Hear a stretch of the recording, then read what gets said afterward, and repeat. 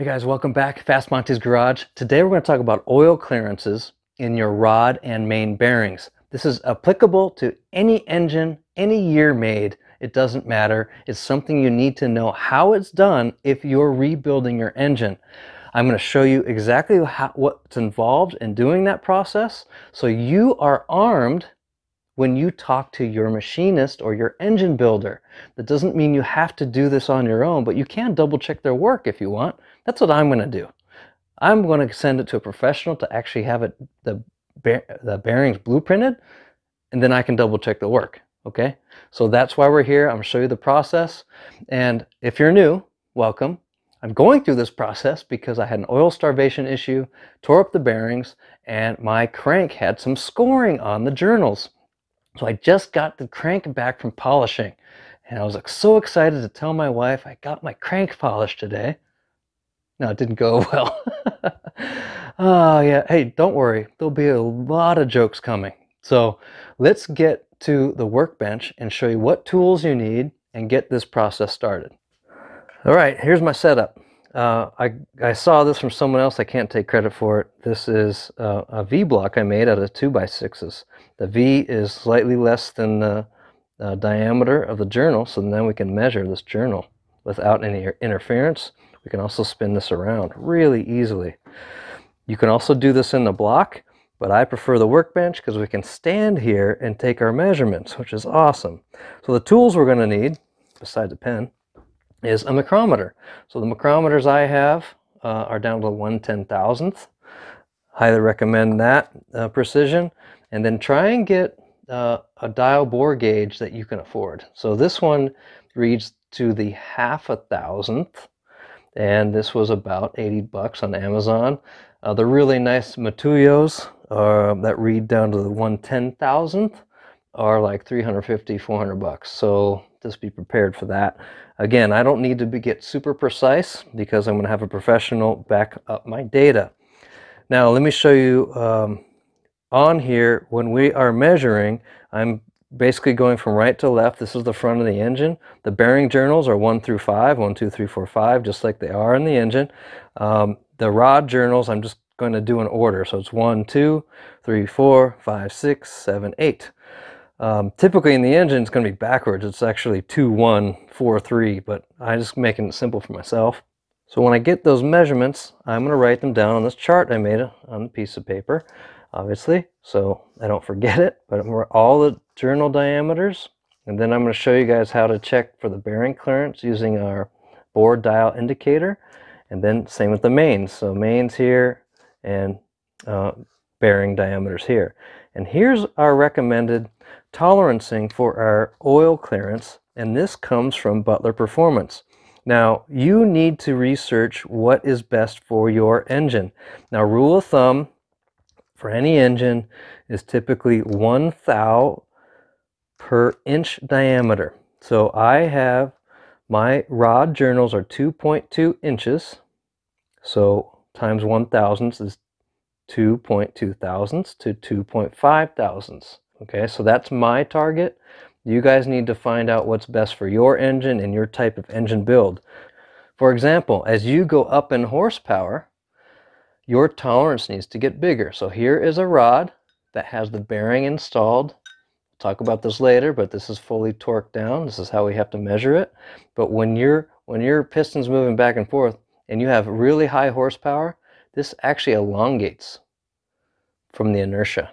So you need more tolerance in there to get more oil coated on the whole bearing surface. So for those of you wondering how this works, it's a very good question. These oil ports in the crank actually provide the oil pressure between the bearing, so this is the bearing half, and the rod. So this sits over that hole. That hole applies oil pressure, and there's a very thin coating of oil that prevents metal on metal contact. Now when you don't have enough oil, this is what happens. So I told you guys that I had an oil starvation issue. Notice how this is polished in the middle. That's from metal on metal contact. Now luckily I caught it in time. It didn't have enough time to seize and cause a spun bearing, but there are also some contaminants in there that cause some scoring on the journals. That's why I had my crank polished. It's actually not a very expensive procedure to do. You just have to find someone that's good at it. Now, moving forward, let's take some measurements and show you how we get our bearing clearance numbers. So while we're here, I'm going to take a measurement. And this takes some practice and getting used to, and especially reading this. That's probably another video. There's a ton of videos online, but this measurement is coming up 1.9997. So this is number 3. So I can put that dimension down. So now that I wrote that dimension down, you lock your caliper in place. So this is the dimension of the journal. And now we're going to take our probe and we're going to put it in between the mic surfaces, and we're going to zero out our probe. So I'll show you the other side. I'm moving the probe back and forth in the mic. You see how it's sweeping? You want to find the furthest distance, which is actually where the greatest sweep is. So it's about right there. It looks like 1.5 thou off. So I have to move the gauge 1.5 thousandths or 3 gradients, whatever it was.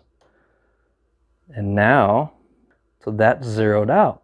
And this tool is brilliant because now we can actually just measure the difference between the ID of the bearings in the rod and that measurement. Let's go do that.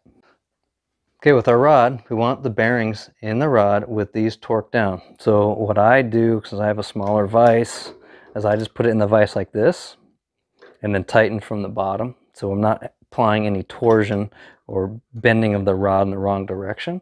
So once those are torqued down, put it in your vase. Yeah, it's going to grow a flower.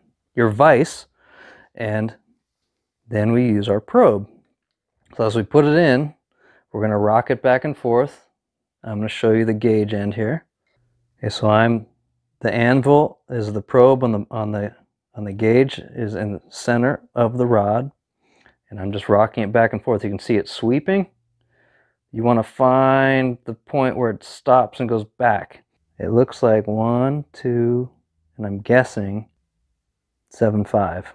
So let me go write that down. So I wrote my number down, so I'm at 2.75 thousandths. Remember, our max here is 2.5, so we have too much. Now, if you're going to err, let's say we stopped right here, this is actually okay. You can actually live with this. Do not err on the bottom side, like don't be at 0.002. You want to err, if anything, on the top side. Now, if I want to get really critical, which I might, depending on what the professional tells me the measurement is, you can actually get undersized bearings. So that bearing I showed you is a standard bearing, and so you can actually order the bearing 1 thou undersized.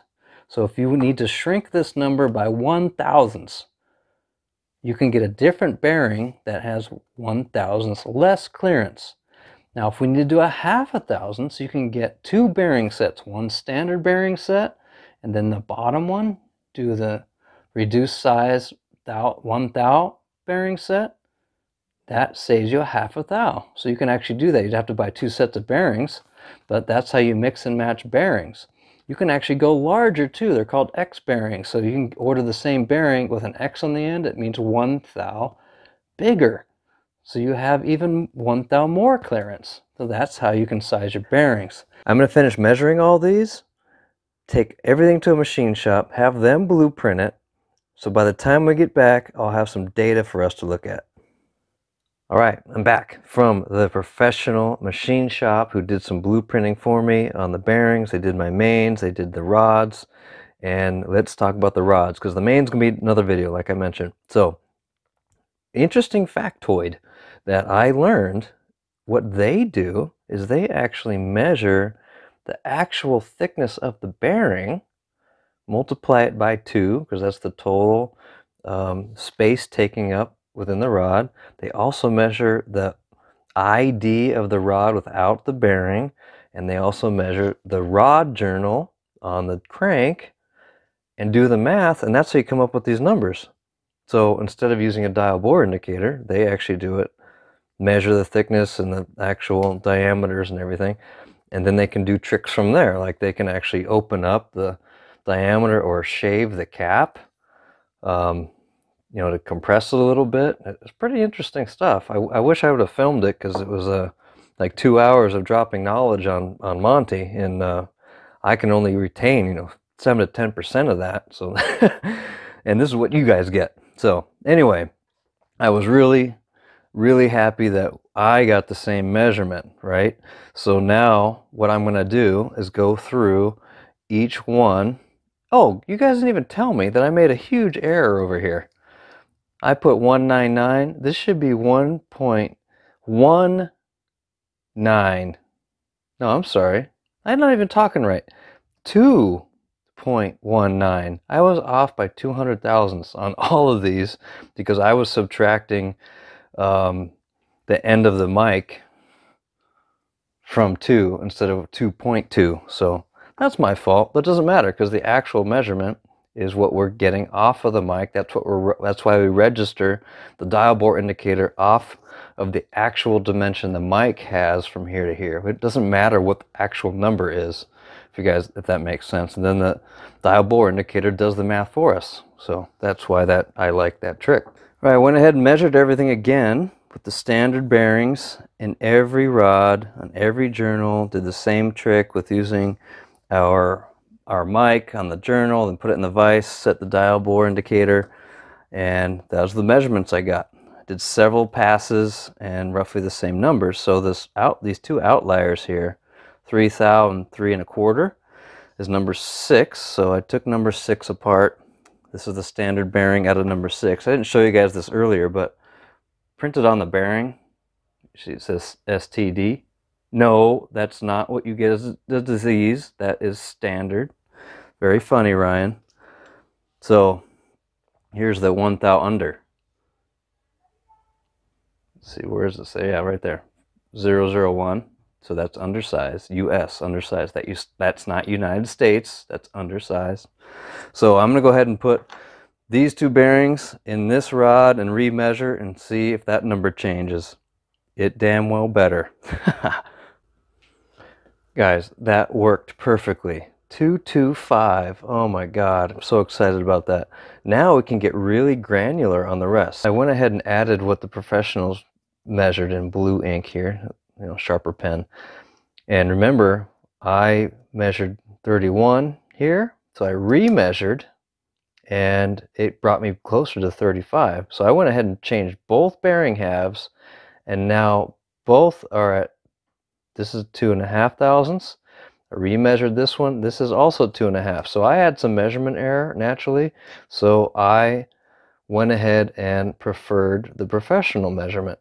Now I'm going to go ahead and go back through each one of these again. Make sure I'm doing it right. Because guys, remember, when you're using this, it takes some technique. And I'm not an expert at it. So you have to get good at it and double, triple, quadruple check. I think I checked these like 10 times now. So these two I remeasured, and I did get 3 thousandths just like I did before. So I'm back on track. So I'm going to go ahead and redo the rest. And so here I'm going to change 1/2 bearing, 1/2 bearing. And if these are like the professionals say 3.5, then these will be full bearing swaps to the 1 thou under, and then the last two will be a half, and then we'll be within spec. And we're back.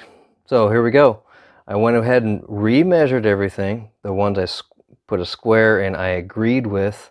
I tried my best to match that one. I couldn't. It was a little under. So I still did a full bearing swap, since professionals measured 3.5. You know, a full bearing would be 2.5.